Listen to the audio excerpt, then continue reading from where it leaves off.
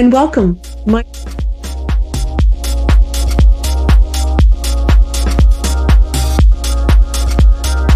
name is Amy Bell, and I am the founder and creative director of United Colors of Design Media.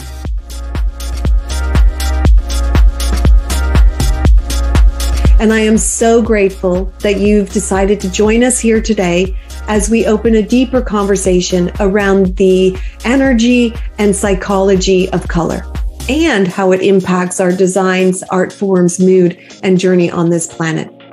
My mission is to help creative professionals like yourself thrive as entrepreneurs. And we're doing this by meticulously curating content in the areas of education, business, lifestyle, and design inspiration, supporting you in making quantum leaps in your business and personal life. With United Colors of Design magazine, podcast, and TV as our vehicles.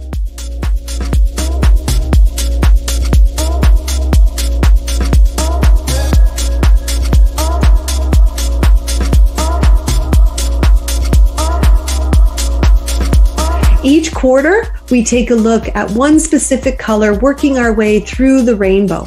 And today, our special guest is going to be seeing their area of expertise through the lens of that color.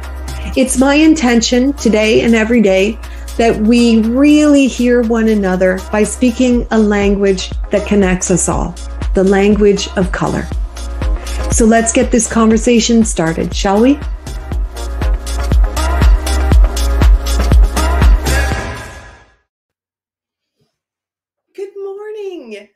Good morning, everyone.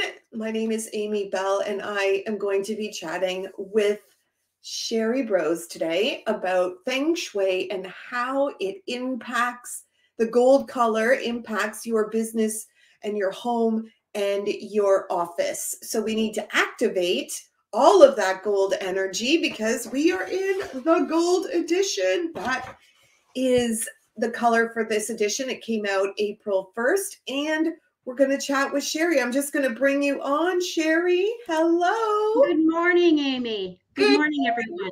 Yeah. Oh, I always love our conversations because every time I do one of your activations, even just one, big things happen. And I still have my my flowers in the right spot that you mentioned in a previous edition. So I'm keeping all that water clear and the big, huge flowers. And right now, all I can smell is lilies in this room. Oh, they're beautiful. Lovely. Woo! Yes. Okay. So I just want to introduce people to you again by reading your bio, and then we'll get right into the 20 tips, 20 rules, 20 golden nuggets that you gave us for the gold edition, and we can sort of pick a few and just chat about those. So, okay.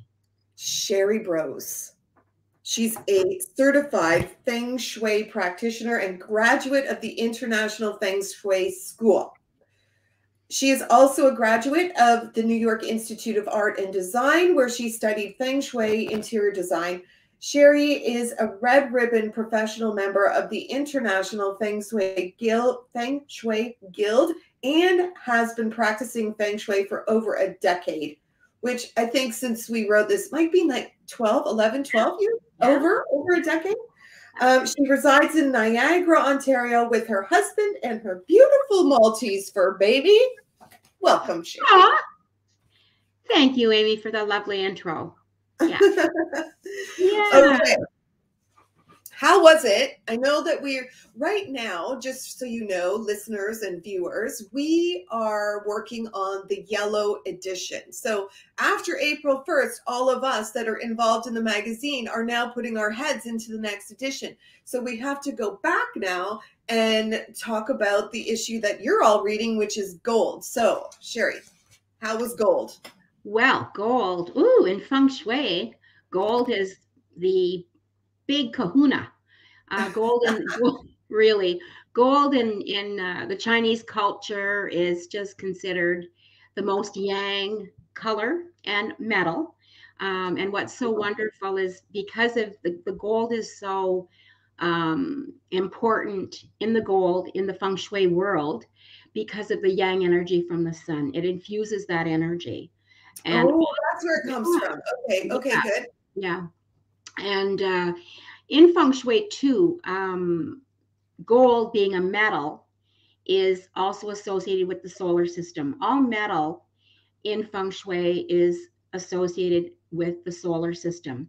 And the sun being the center of the universe and everyone, all the other planets rotating around it makes it even more dynamic in Mm. Feng Shui. And the Chinese culture also. Yeah, it's not uncommon for Chinese families to give gold, like real gold bars or gold for Wow. gifts, etc. It's very, very auspicious in Feng Shui. Well, I do know in I think it's the Chinese New Year, they're giving like the little gold Yeah. coins. Yes, yes, for sure. Yes. Yeah. The little And gold ones. Yeah. what is oh, the ignot, is that how you say it? Yes, yeah. It's just like in your beautiful magazine. See? Oh, yeah, yeah, yeah. So those little boat-like things up in the They're like top. little, yeah. So that's really, really quite auspicious and given to as a gift.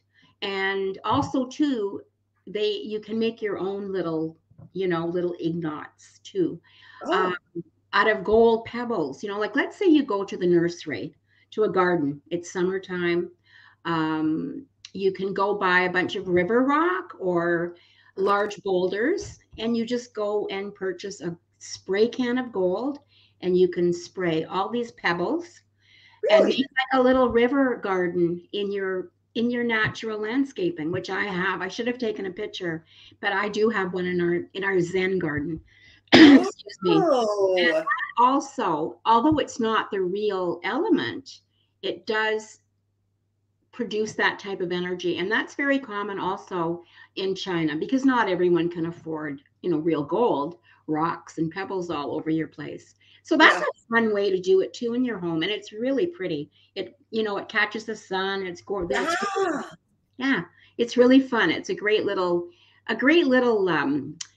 so also if you want to get the kids involved too, spraying the rocks, painting them, and that kind of thing. It's almost similar to a gold money tree, like this little gold tree here. Ooh. This is called a citrine money tree, and the crystals they could be some citrine, some could be just glass, but I keep this in the northwest section of my home, which Mhm. is considered the gold corner in your home, the northwest, and Ooh, okay, that northwest. stimulates. Yeah, Okay. yeah, because that is the center of the metal element, and the male or the breadwinner, the most yang area of the Bagua is the northwest. It's also the place of heaven's gate, and Mm. heaven being associated with gold. So it's a great place to put if you'd like to get one of these. I think they're available on Amazon. They come in all types of sizes and shapes and that kind of thing. And they're cute. They're really cute. So I, Oh, I okay. recommend that. So the male, but the section that we should be putting that in is the northwest, which is the male section of the Bagua, Yeah, the male energy. that's right. The direction. Now, if you're not practicing classical feng shui, there's two different baguas. There's a directional bagua and the western bagua. If you don't practice the compass bagua, then the place to put this, which is called the helpful people and travel and mentors area, it would be as you come in your front door, the right side of your house, the lower right corner as you walk in. Mm. That is for non-directional feng shui. But Okay. yeah, so there's two different methods. If you don't really, or you could even put it in the northwest section of your living room or your bedroom. I wouldn't put it so much in the bedroom because bedroom should be a little bit more yin, more Mm. quiet. You don't want Okay. bright, too much energy in your bedroom. Uh, Okay, good. Good to know.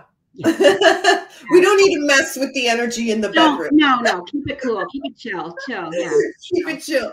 Keep it chill. Okay, so in the article that you just showed, here's the 20. You can see them all listed here. So I just wanted to pick a couple. Yeah.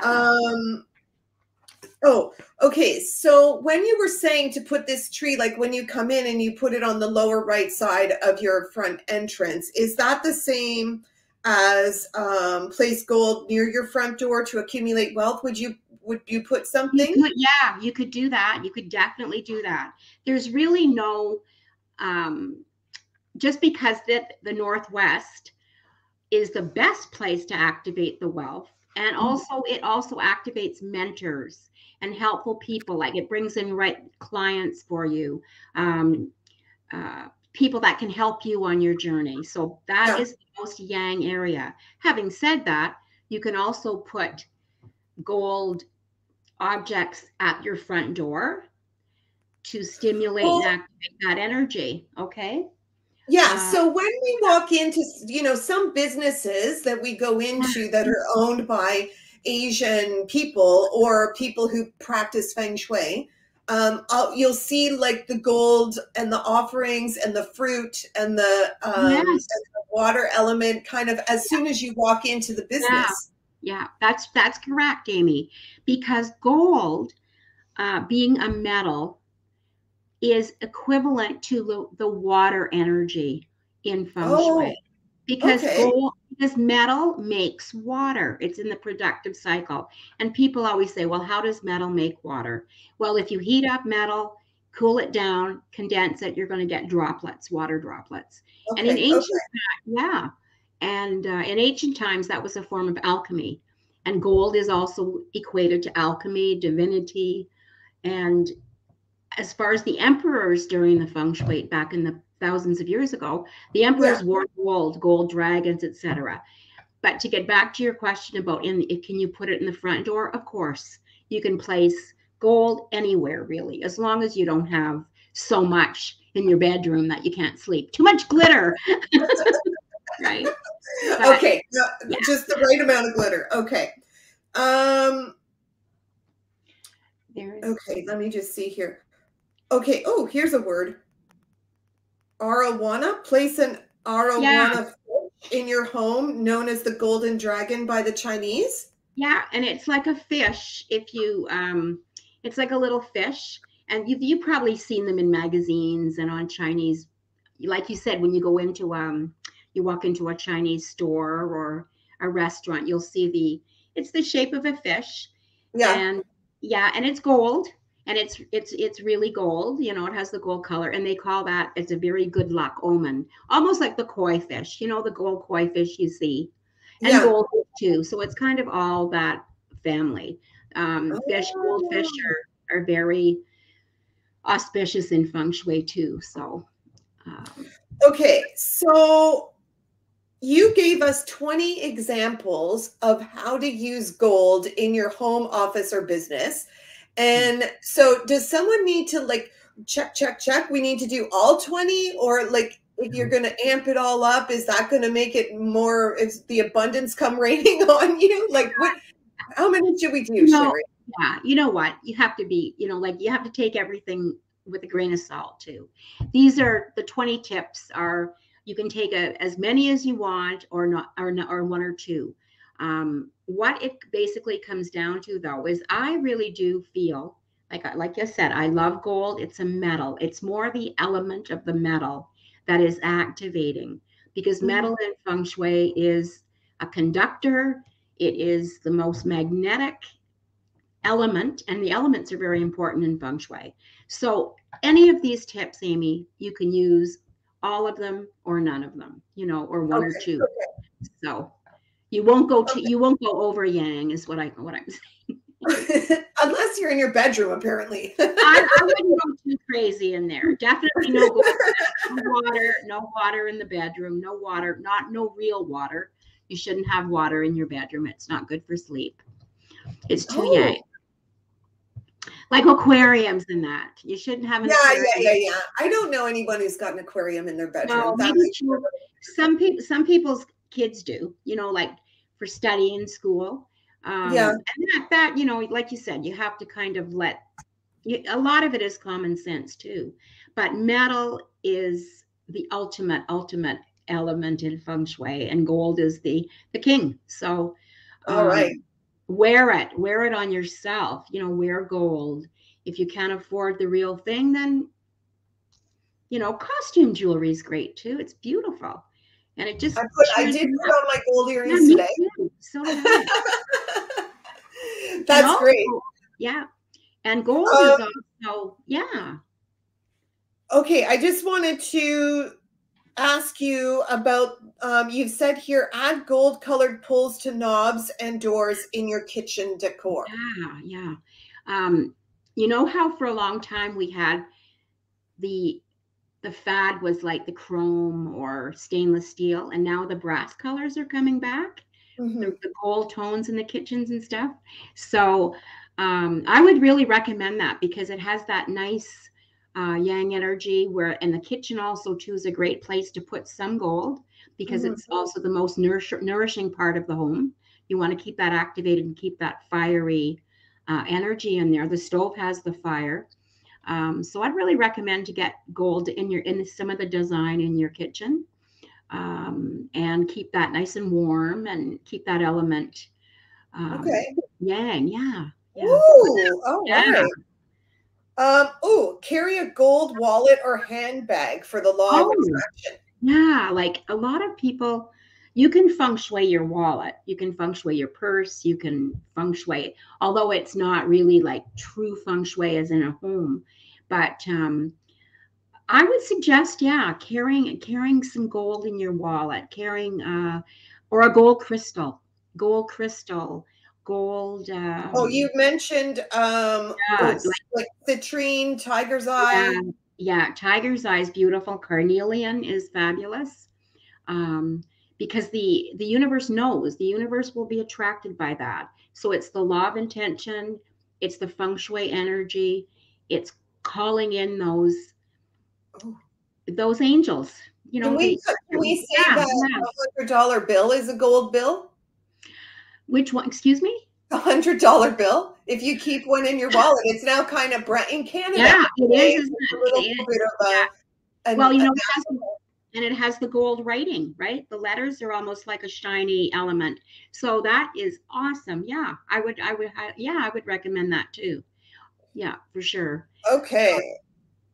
So you had mentioned when we first started that if you don't have a solid gold bar or a solid gold ignot, that you can use the river rocks and spray paint them.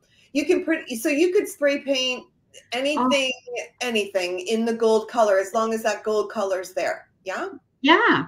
We have in my garden, I had a big, you know, those metal wall arts you can get of the Yeah. sun. And when we bought it, it was like an ugly gray. So my husband sprayed it gold for me, and it's just beautiful. And it Oh, radiates. You know, you can feel the energy. You really can. And it's something, like I said, it's something to bring the kids in with. It's a nice, you know, little exercise for your whole family. And it does. It's a happy feeling. Gold is warm and magnetic, and has that just a little bit of that red in there, not as like yellow doesn't. The yellow rays on its own. The mhm. gold has that warmth, right? It has the warmth. Yeah. Yeah, yeah, yeah. Yeah. Okay, what else do we have?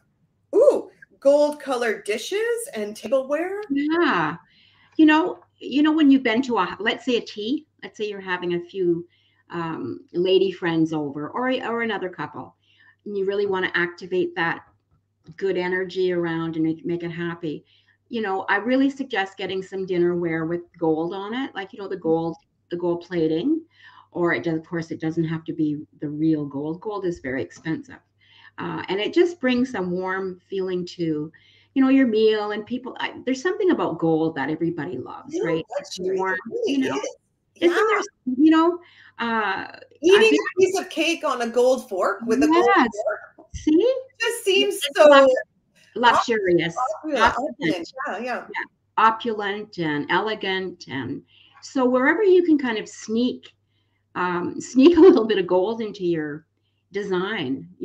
What I also do, one thing do like is gold frames on artwork. Is really pretty. Can you hear that? Okay, We're hold on. talking This about is gold. what happens when we talk about gold. I've got somebody trying to call me here. Hold on. Okay. Luma, I'm live. There we go. Luma, yeah. Oh, Luma. Jewelry. Holiday. Yeah. Nice. So, okay, I want to talk about wearing gold to a meeting. Okay, good question. Yeah. Let's say you're going to a job interview, or you're seeking new clients. Maybe you're giving a presentation for a new design, or you're trying to get a contract. Yeah. I really recommend wearing gold on your person, because gold can be used in medicine too, in energy medicine, because gold is very, like I said, it's a conductor, and the energy it exudes is yang. It's positive, it's auspicious energy, and when you're wearing that gold, your energy is going to be uplifted, and it's going to be radiated to the person that you're in business with. And sometimes you might even notice, I don't mean go in there with a glitzy gold go-go dress on, but wear your gold. It will really, really solidify, I bet, the deal you're trying to make. Wow. Okay.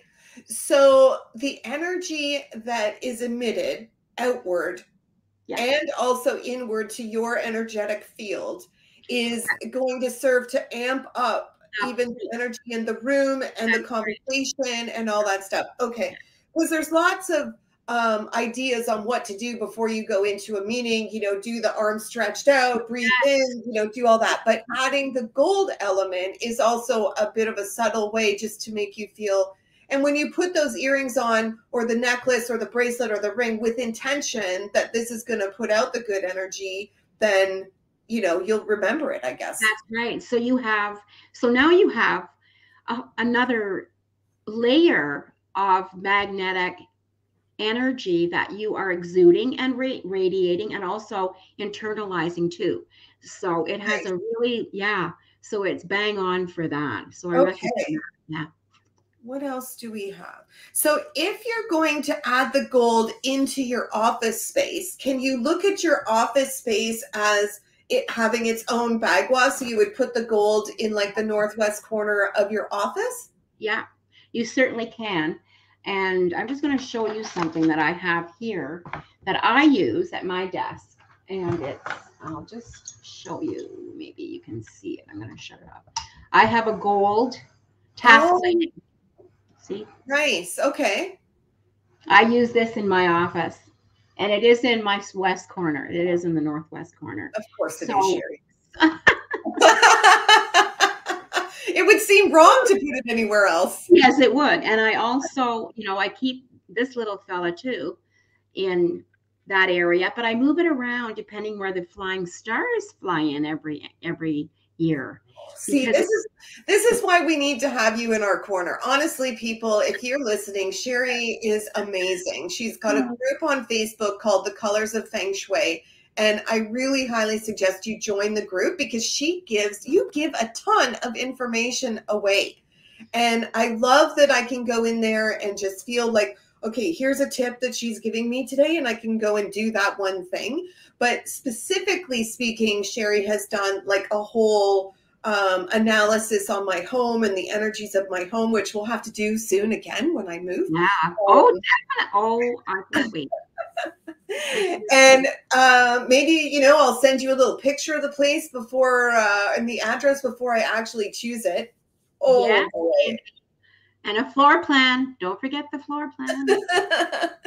Yeah. I think that'd be great, because then I'll match it up with your trigram, because your house has its own trigram, and so do we. And then you can see if it will be supportive for you or not. Oh my gosh, it's so complicated. And you know, you've been doing this for over 10 years, so it's kind of a gradual progression of knowledge that you're building up. But for me, when I hear you say all this stuff, I'm like, oh dear, I need you to just come and look at it, because it's just so intense. And if you're reading online about Feng Shui, like I didn't even know there was a flying stars, and there's a traditional, and there's a Western, and there's all these different kinds of Feng Shui. So you may be getting messages crossed by doing your own Google searching. So I believe you would agree, like choose a stream and just go with it, so the energies aren't getting mixed up. Right. Yeah, exactly. When you have the two bagwas, if you're going to stick with the non-directional, then stay with that one. It has its merits also. There's always been this kind of conflict between West and classical Feng Shui, but I really do find that most of it is energy. Although I have to admit, I do tend to work with the classical because they have the energies that change. Like Feng Shui isn't just one thing and you put it there forever. The energies change every year, and it's ancient. It's from the ancient teachings. Having said that, any form of energy work that you do in your home will help you. You know, it will help your energy. But classical Feng Shui is great because it's also a predictive analysis. Like when I see the numbers of the stars, I can predict. Maybe you have to be careful about specific parts of your body, because there's specific parts of your body are even related to directions and energies. So it's you're right, Amy, it's very, very many layers. Yeah, Very many layers. many. Yeah, it is. But it's a lot of fun, and it can activate. It does. I've seen a lot of fabulous things happen with myself and my clients. So, Yeah. So well, just for me, for sure, I've seen many activations. Every time I do something that you've suggested in your group or in the article, or from the specific plan that you did for my house, like it's working. So I'm going to stick to it. And you're giving, you know, every year you do the energies for the year. And so, you know, you give tips on how to activate it or safeguard. I've had the salt remedy going for the beginning of the year. I did that. What else did I do? The floral activation with the vase and the water. I've done that. Yeah. The putting metal in certain spaces. Oh, I have a question. Yes. Not everybody knows or is going to have a Feng Shui practitioner look at a potential home, because they found this home and they love this home, and then they come to you and they're like, oh, can you Feng Shui this up for me? And you're like, uh-oh, like this isn't the best for you. So is there remedies that you can do to kind of tune the house to the people that are living in it, even if it's not? Yeah. Okay. There's things you can do, like let's say the trigram of your house is an east group and you're a west group. Well, there are things that I can do that will make the house more supportive for you. Yeah. Okay, good. Yeah. Because I've been doing a lot of numerology, and I'm planning on moving soon, and we're looking for a home. So I'm getting overwhelmed with the numerology of the addresses. I was going crazy. Every time I was looking at something, I'm like, no, I don't want that number. I don't want that number. So I have to just kind of let that go and allow the universe to pick the house for me. And hopefully when I show it to you, you'll be like, yes, this is awesome, Amy. But it makes me happy to know that even if I love the home and it's not the perfect energy for me, that you can have some remedies to fix it. Definitely, yeah. And another thing too in Feng Shui, there is really no perfect home. You're always going to have specific directions and areas of your home that are more challenging than others. But that's what's so great about the annual energy. It changes. So maybe one year, your living room might not be the greatest, but you can remedy that. You just don't spend as much time in those spaces where the energy might be a bit challenging. And there are ways. We call them remedies and ancient cures or that kind of thing. But I really do suggest if people, and this isn't, I am not into fear mongering. A lot of Feng Shui consultants use fear to get people to, don't go in there, it has bad energy. that's not really true feng shui. Everything can be remedied. There's some things that can't be, but there's ways around it. You can learn to live with it. But I do recommend that if you are going to be moving, it takes, 10 minutes for me to go through the flying stars. Sorry about that. That's and okay. to let you know if, it's going to be supportive for you.